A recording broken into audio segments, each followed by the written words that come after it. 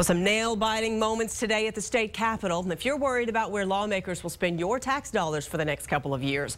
But a budget deal has reportedly been reached. Our political reporter Josh Hinkle has been on the scene of this all day in the middle of the negotiations. Josh, what's the latest from there? Well, Leslie, it's like they've been dangling a cookie out in front of us and just wouldn't let us take a bite. Finally, that cookie is within reach. We do have a budget deal, it looks like. Budget negotiators have been inside the Capitol all day, hammering out those last-minute details.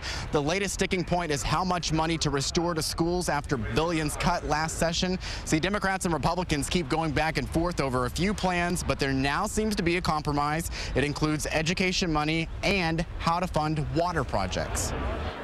It's just a matter of making sure that we can all come to an agreement about where those pots of money are going to go and how much is going to be in each of them. At some point, you just have to get it done. At some point, you have to make a decision and take it to the members of each body and vote on it. So don't breathe easy just yet. We do have a deal at this point, but it's not a done deal. Now that it's done with negotiations, it has to go to both the House and Senate floors for a final approval. Once it gets past that point, it can go to Governor Perry's desk, but he has said it has to get to him by the end of the session or they will be back here this summer for a special session. We're live at the state capitol. Josh Hinkle, KXAN News.